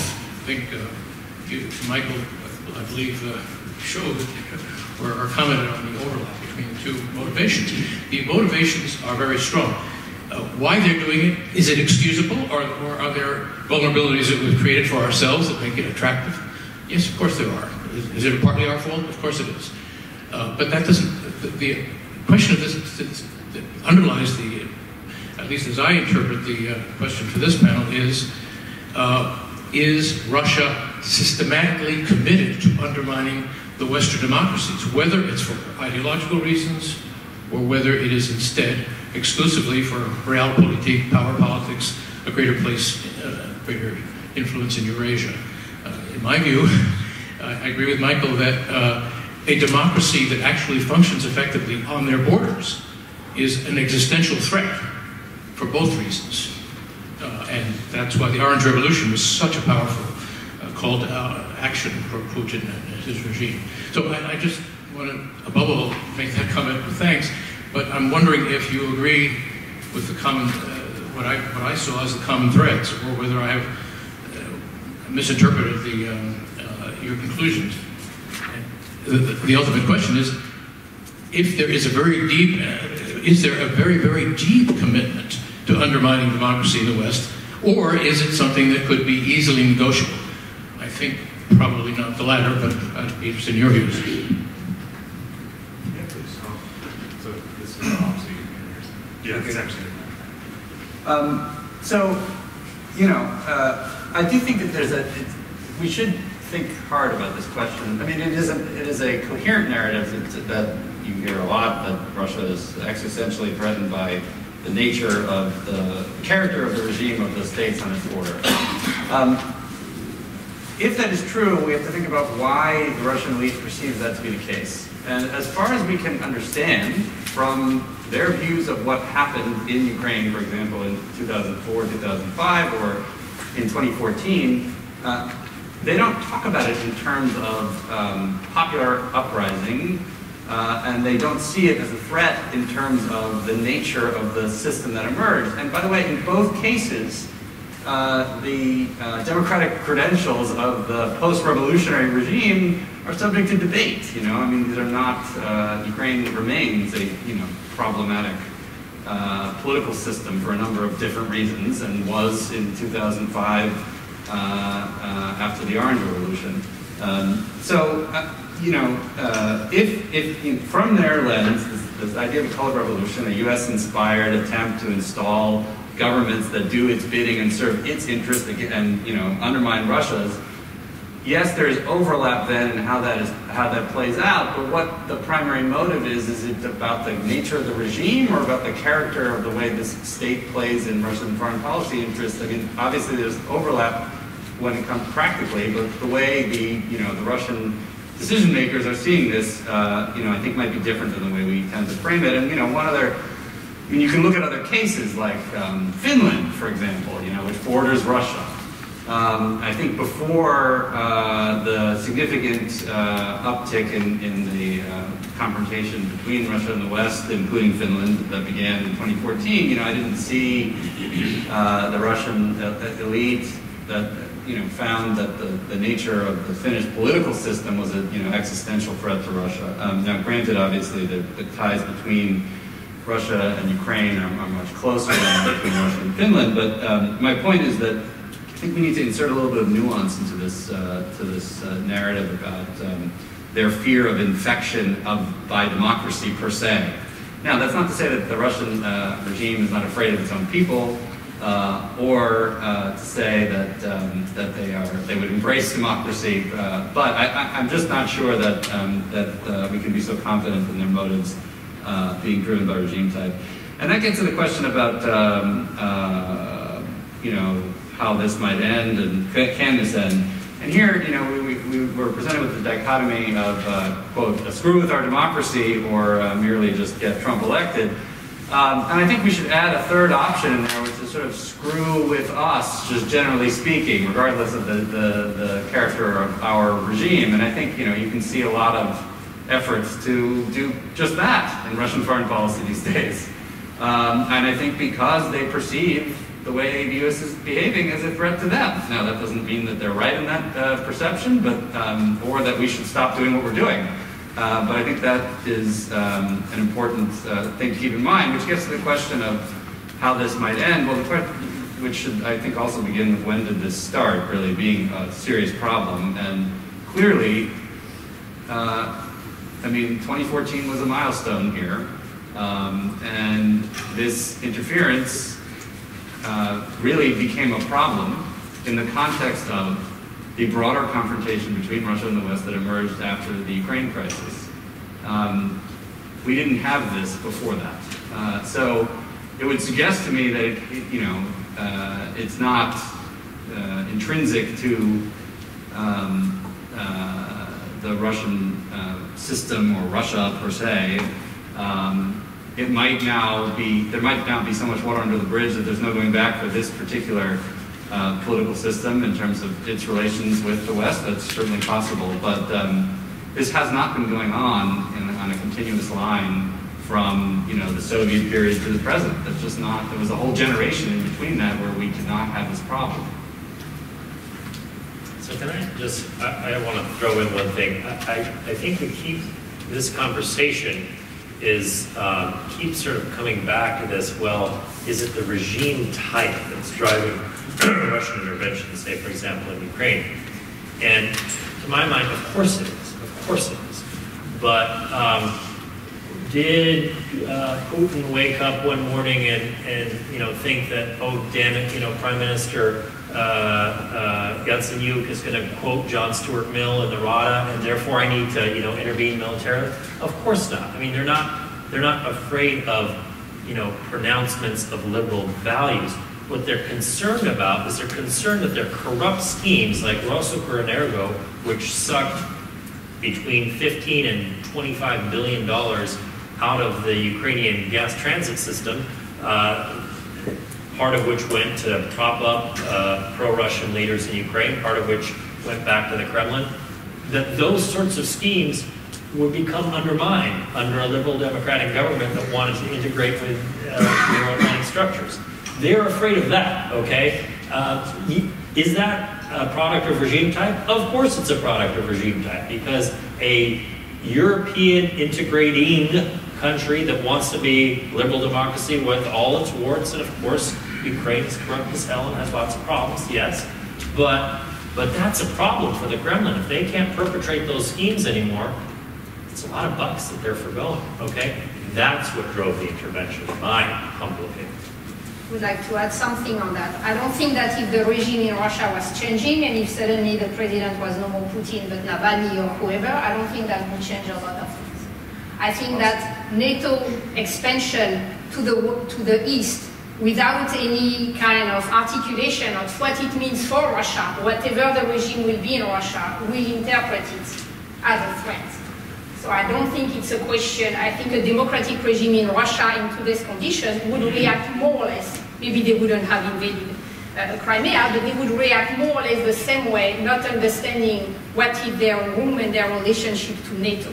Because I think NATO mission is ambiguous on its relationship to Russia, and whatever the government in Russia, they will react to that. So I'm not sure. I think it's more strategic than just the kind of nature of the regime. I'm not so sure. This notion that this is all a product of NATO enlargement and that the West really failed in the 90s and, we invaded Russia's space and we should have never, turned Poland and Czech Republic and Hungary into democracies or helped them to do so themselves, because after all, it was a demand-driven process.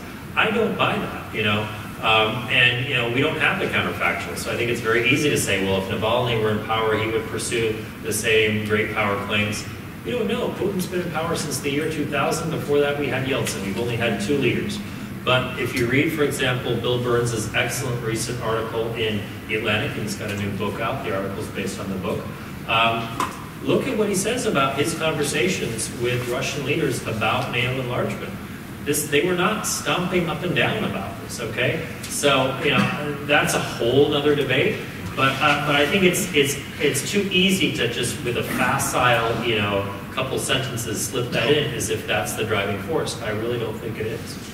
Adrian, I want to go to something you said at the beginning of your question, which was about is there, which I interpret to say, is there some sort of bargain, or what would be the settlement? How easy or difficult would it be getting? Well, and I think that it's a bargain that, the bargain that the Russians would jump at would be the one that they kind of thought Prodi offered them in 2000, when Prodi gave the speech and essentially said the Euro-Atlantic world ends at the Pruth and the Vistula, right? And then beyond that is a different geopolitical and civilizational world that might have some links to Europe, but really the Euro-Atlantic world ends here. That's not a bargain we can offer. we're not going to say that democracy kind of ends at the Vistula and the Pruth, and NATO and the EU end there, and everything beyond the Vistula and the Pruth is something else. So in light of that, there are two conclusions. One is, from the Russian side is, or from our side, is that this is going to lead to conflict, and that we better be prepared for it. This kind of idea that, well, we'll just keep enlarging and expanding the zone of democracies, and everyone else will just sit back and say, well, that's wonderful. I mean, this should focus a certain realism about our approach to Russia, which is that unless we're willing, and again, it goes back to something Marlene pointed out about the support for politicians in Europe, and even for the interference here. They would love, they support movements that say, let's limit the EU, let's stop the European project, the US should come home America, turn inward, precisely because the current Western approach is a universal one. And partly because it's the impact of the way that they like to do business. And again, the corruption issues, Michael, that you mentioned, there are other governments in the world that live with it, that do business with Russian corruption, and but for the West, that's a problem. I mean, at least for the governments, perhaps not for some of our banks, but I think that there's, so that's why I think also why I said about going ahead to 2020 and beyond, I don't think that there's a compromise, there's a grand bargain. This goes, Sam talked about, this grand bargain for cyber and I don't think we're in a position, they're not in a position to offer, and we're not in a position to offer. So if no bargains on the table, get your defenses ready, build them up, and accept the consequences that, we're in for a rough ride in Europe and in Eastern Europe. For the foreseeable future. And if people can sign up to that, then we can start planning effectively. But we're not going, 2014, I think, Sam, you're right. 2014 is a turning point, and there is no reset to a pre-2014 relationship between Russia and the West. And long term, either the Russian system folds, or we pull back our ambitions and re-accept the Prodi deal. I'm perhaps maybe is being unfair to Romano Prodi, but that's how his remarks were interpreted in the Kremlin. But there's no middle ground right now. And if that's the case, then we have to be prepared for all the consequences, including that. My assessment is that you thought 2016 was a rough. I think we're in for repeats in 2020.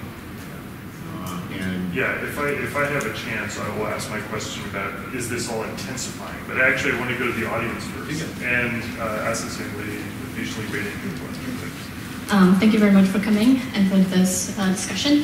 I didn't hear that there was a limit to questions, so I just want to ask two. My first question has to do with how does U.S. withdrawing from arms treaties affect Russian strategic calculus? Is it an advantage or disadvantage? How will that affect Russia wanting to undermine democracy in the West?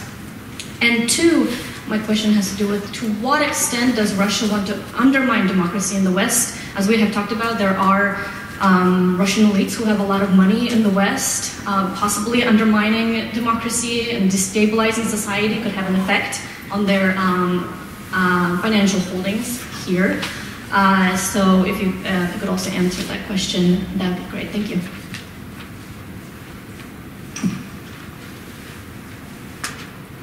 I'll take the INF question unless anyone else wants it. Go ahead. The way that the U.S. has done withdrawal from the INF is a real boon to the Russians, because they instead of now having a way to hold them accountable for their violations of the treaty, they're out of it. And they're doing a very good job in Europe, in European public opinion, particularly in Germany, in painting the United States as the problem. And again, watching the deterioration, I'm part of something called the Weissach Group, which is a U.S.-German dialogue, and watching over the last 2 years the extent to which the U.S. position in Germany has eroded, so that committed pro-Atlanticist Germans are saying things like, Nord Stream, yep, fine, we're going to go ahead with it, and you're as much of a problem or greater. Look, I mean, it was a boon to the Russians the way it was handled. So I think that, I don't know what it does for enhancing or undermining democracy, but for driving a wedge between the United States and its European allies, it's a gift that keeps on giving for them. So. Yeah, just some brief points. I don't think Russia is an exception in weaponizing its financial means. I mean, China is doing the same all over the world, with more money to spend to be sure that no one will be criticizing what it's doing to its own population. Saudi Arabia is doing the same, so I don't think here also it's a specificity of Russia. It's maybe a specificity for Europe because Russia is a closed partner, and so we see more kind of Russian money, even if we see a lot of Chinese money and a lot of Emirati money also in Europe. And second point, I mean, until the 2014 crisis, Russia was interested in building coalitions with mainstream European parties. It's only when it failed because of the Ukrainian crisis that Russia had no other choice than to shift to kind of getting support for whoever is ready to support it, which was mostly far-right and some far-left party. But here, the Russian strategy was mostly a kind of targeting the mainstream conservative parties in Europe before specifically supporting the far-right. So I think on that, it's also a sign that the point is not so much ideological. Russia is ready to support whoever is friendly with Russia. It can be mainstream, far-right, far-left, Wahhabis, Taliban. Russia doesn't care about the nature of who is supporting it. It cares about just getting support. And I think that works especially for Europe and for the rest of the world, but that works also for the post-Soviet region. Russia will support whoever is ready to be friendly with it. All right, other questions? Say in front here, up here.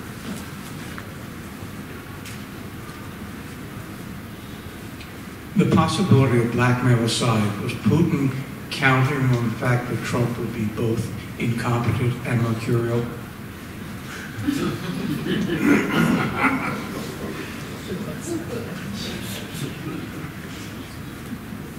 Yes. That wasn't a rhetorical question. I mean, considering that they probably have a lot of intelligence, you know, about him from before, they pretty well would have known a lot about his personality. His first trip to was to the Soviet Union in '87, and that's 30 years of intelligence gathering. Question over here,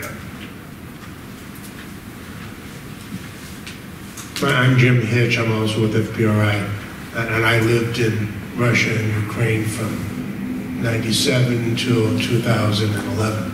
I didn't see the 2014, but I was there for the Orange Revolution in Kiev. I'm really concerned about what's going on in Poland and Hungary, and the rise of the strong leaders, and the real, I think Marlene's point about isn't democracy itself having its own problems, and how I think Nick has pointed out Russia's exploiting all of this. I wasn't aware until this morning about the Armenian color revolution, and how it's really interesting to see that even if they're pro-Russian at the end of the day, we're still seeing some sort of protests and people rising up and wanting change. I cannot understand why Ukraine cannot govern itself, why Poroshenko without being impeached and Timoshenko's the candidate. I mean, what is wrong? Until you get back to sort of this historical, these people don't know what democracy is. I'm sorry, our form of democracy.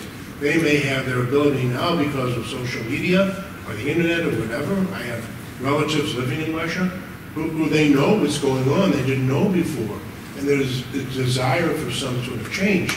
But I'm struck by the point, maybe that Nick made, that it's the oligarchs. It's the vested interest, Michael made, that make this change almost impossible.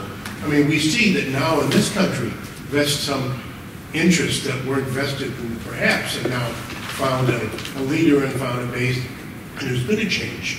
But I don't see how it's going to be possible in Russia or Ukraine or Georgia or Armenia, any of these countries, and maybe to a certain extent Poland and Hungary, to have change in the way that we would like to say is democracy, with freedom of the press, freedom to vote, the courts function without bribes having to be paid all the time, until there's some change in the way the oligarchs work. So my question is, do you have any reaction to this? Why do we have this problem in Hungary and Poland to begin with? Is it just strong leaders like we have in Brazil and the United States? Is that this is the nationalist time to do all this?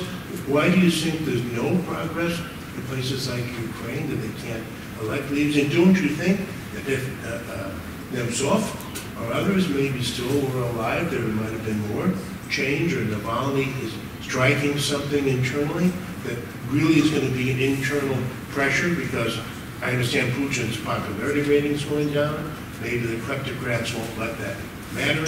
But any reaction to this, particularly about the sickness of democracy or the weakness? So how do you democratize regimes that are oligarch dominated, essentially?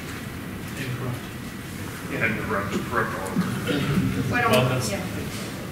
Yeah, we can both. So my view is that what Orban has done is essentially he's followed the Putin playbook. He has consolidated control of the media. He has stacked the courts and law enforcement, and he has created a system of crony capitalism where most of the major enterprises in Hungary are run by friends of his or those who are associated with the Fidesz party. So things are trending in the wrong direction. They're becoming oligarchic in Hungary, even if they weren't before.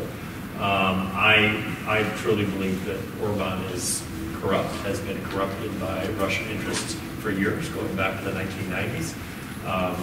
You should check out Craig Unger's recent book. There's a couple of pages devoted precisely to this topic. And unfortunately, Poland is trending in that direction. But I think we lump Poland and Hungary into the same category. Frankly, I put Turkey in a category of its own as the most illiberal state on that continent, aside from Russia, Azerbaijan. And then you have Hungary, and then Poland falls into a category where, frankly, you could put the United States, okay? Where you have stacking of judiciaries and constitutional courts by parties of power, but you still have an attempt to demonize certain media, exclude them from covering, for example, the Polish parliament. And guess what? We had a president who wanted to exclude a certain media outlet from covering the White House. So similar, and yet the U.S. and Poland still have vibrant, pluralistic media ecosystems, civil societies that are incredibly vibrant. Hungary, a little bit less so, but still has a decent civil society.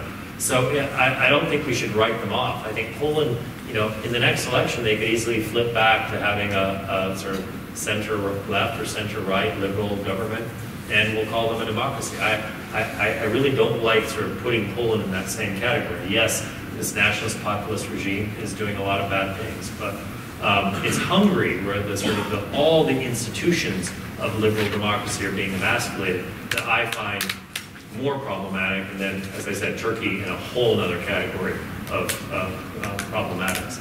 So, yes, things are trending in the wrong direction. This is sort of it's the hollowing out of liberal democracy by democratically elected leaders.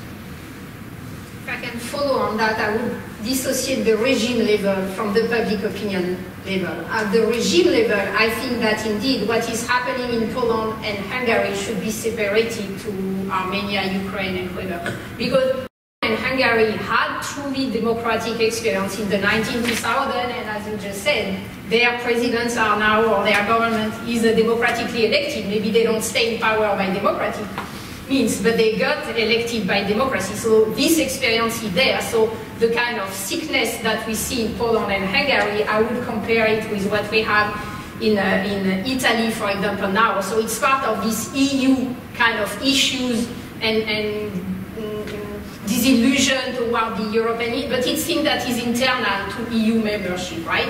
The fact that other non-EU member, post-Soviet, post-communist regime like Ukraine or Armenia or whoever are more kind of corrupt and kleptocratic and authoritarian, it's another set because they are not part of this EU world, so their issues are different.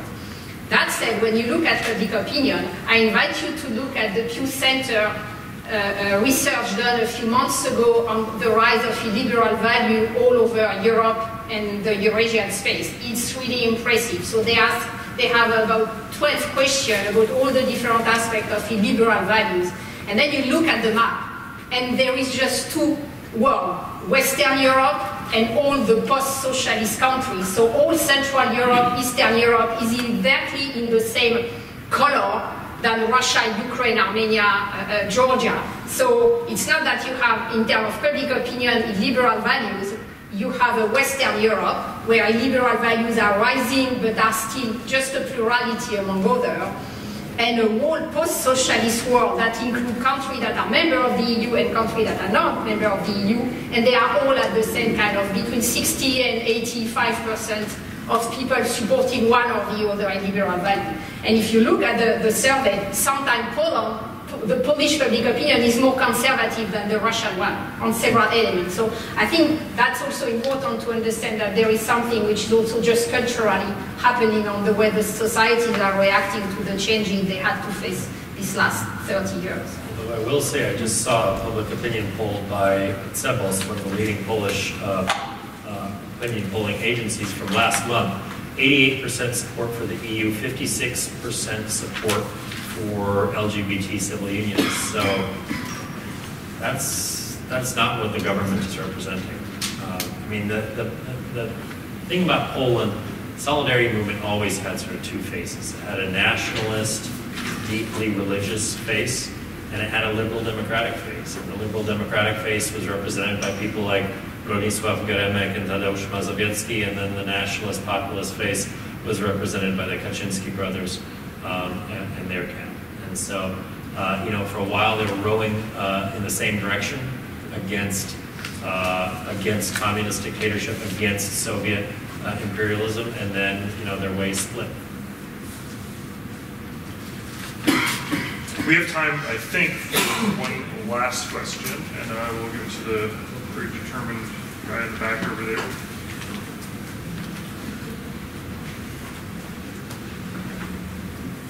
I would say persistent, not determined, but my question is for Mr. Sharaf. You were talking about how we can't just specifically blame interference in the United States election, specifically on Putin himself. This is not a counter, but more of a statement for the question that Mark Warner, who is the vice chair of the Intelligence Committee, said that this was an operation directed in by Putin. So what would convince you that this is not an operation that he didn't have like full focus on, or he would want full control over? So just to be clear, I said at the outset that Putin in fact does bear responsibility because it's clear that he could shut off any significant efforts like this that were ongoing and chose not to do so. I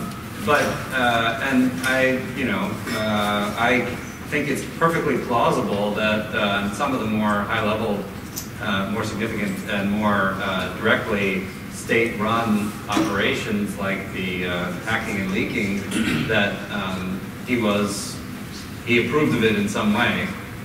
But, you know, the nature of the interference effort was that it was run through many different organizations and seemed at times to be quite all over the map. There was clearly a degree of experimentation going on. And so my point is less about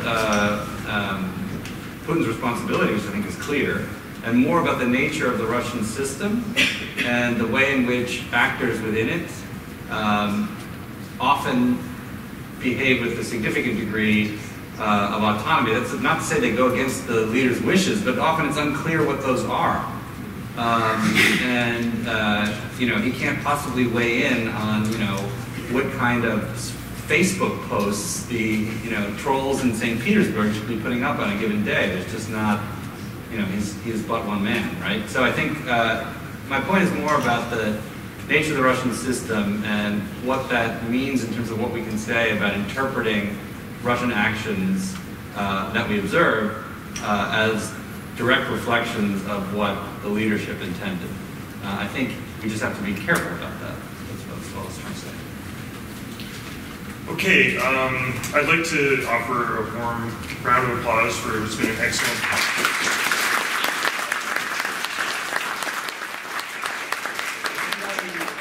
We're going to keep things strictly on time here. We've left plenty of time for all the things we need to do.